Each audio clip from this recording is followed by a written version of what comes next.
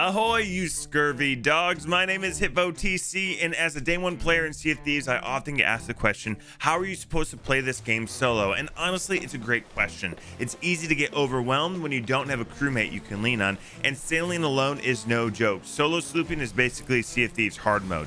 But don't worry, your scurvy little head. If you can master the techniques that I cover in my guides, you will become a force to be reckoned with. So if you are new to the game or you just want some tips and tricks to improve as a solo pirate, I hope you find these guides useful. In this video, we will focus on helping you learn the basics and cover how to prepare your ship for the adventure ahead. If you like this video, don't forget to like, comment, and subscribe. I'm trying to get to 100K subscribers by the end of the year, and I noticed that a large number of viewers are not yet subbed. So if you have not yet subscribed, it would mean a whole freaking lot to me if you did. That being said, let's go ahead and jump into this video. First, let's talk about knowing your ship. It's one of the most important things you can do as a solo slooper. You need to learn where everything is and memorize it. You should never have to stop and think about where things are, especially during combat. If you are brand new to the Sea of Thieves, I highly recommend doing the maiden voyage. This will give you a great intro into the game, but also show you some of the basics on how your ship functions. Now let's talk about choosing a safe-ish server. I say safe-ish because none of us are really safe, especially if Stray Chris the Violent One is sailing. If you are a sweaty pirate like me, there's nothing you love more than seeing a bunch of these little tiny ships on emissary tables. This means there's a lot of other people on the server. However, an active server might not be your best bet if you're looking for a peaceful sail. You also want to check to make sure there are no grade 5 reapers on your map if you plan on raising an emissary flag, as those scurvy dogs will be able to see you right away. Once you're loaded into a good server, you want to make sure that your ship looks good. Now, when I say you want your ship to look good, I mean avoid all of glowy stuff. Seriously, don't put it on your ship. You look like a tasty glowing snack to the bloodthirsty pirates that will be able to see you from across the map with your blinding ship. Which brings me to my next point. Turn off your lanterns. Think of the bloodthirsty pirates as moths. Your lit up ship is aflame. The less lit you are, the less visible you are, and the safer you are. Another key to being successful when solo slooping is having a well-stocked ship. Collect all of the supplies that you can before setting sail. While you want to stock up on plenty of the basics such as wood, fruit, and cannonballs, I highly recommend you focus on finding cursed cannonballs, specifically things like peace balls, ballast balls, anchor balls, and rigging balls, chain shots, blunder bombs, fire bombs, and good food, which I'm going to cover here in a little bit. Honestly, stock up on everything. You want everything and as much of it as possible.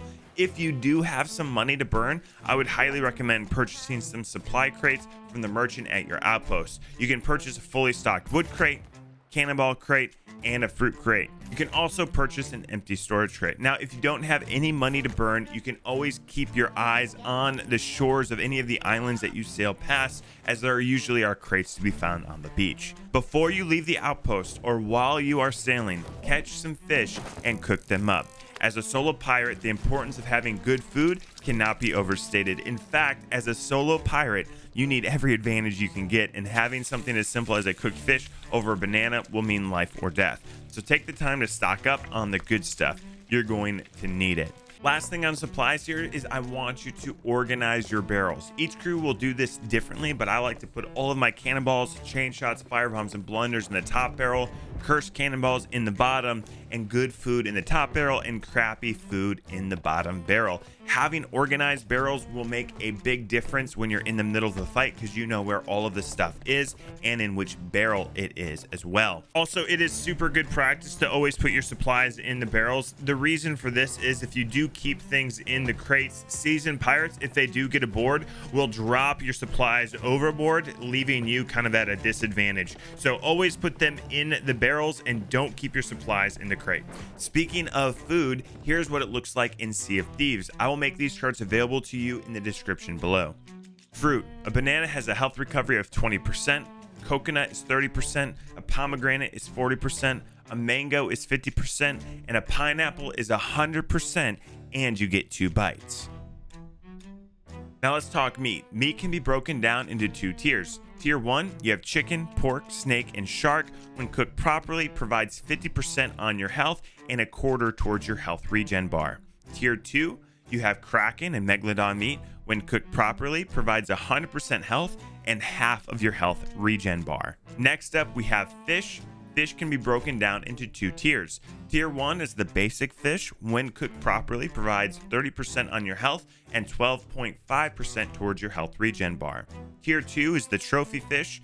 When cooked properly, provides 75% health and 37.5% of your health regen bar. And talking about the health regen bar, for it to kick in, you need to not be taking damage for at least 10 seconds. So in combat, don't rely on it right away. Run away, dodge, do whatever you have to give you the time you need for your health to regenerate. I will cover more on this and other combat strategies in another guide video. Now that your ship is prepared and ready for adventure, once you start sailing, you should be mindful of how much supplies you have as you use them. You should take advantage of every safe opportunity to search barrels and shipwrecks for extra goodies. Just make sure when you come to a stop anywhere that you do not leave your ship anchored or angled into an island. You should always have your anchor up, your sails raised, and your ship pointed away from the shore when you are stopped. If you're worried about your ship drifting, just drop your anchor and quickly pick it back up so you're always ready to go. This will allow you to run to your ship and drop sails to escape if another crew shows up. At the end of the day, as a solo pirate, you are on your own. Making sure you and your ship are ready for anything will make the difference. I hope you all found this video helpful. I plan to release another guide video, but this time we're going to focus on how to defend your ship as a solo, so keep an eye out for that. Also, if you are a new pirate and are looking for more info, I have another video that highlights some of the best tips and tricks for new pirates. You can find that video in the description below. Thanks for watching, everybody, and I hope to see you scurvy dogs next time.